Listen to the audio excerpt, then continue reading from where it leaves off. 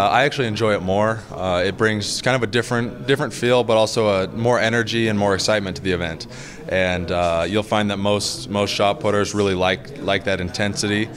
Usually, the bigger the stage, the better people perform. So it's fun and exciting, and people that come out usually really enjoy it. So I'm definitely a fan of doing it. It also surprises the fans, and it's fun to see the look on their faces when you see 7.25 kilo ball go 22 meters. I think I can throw a PB, or personal best, of 22.65, and so that's my goal, to go out there, compete well, and hopefully put on a show.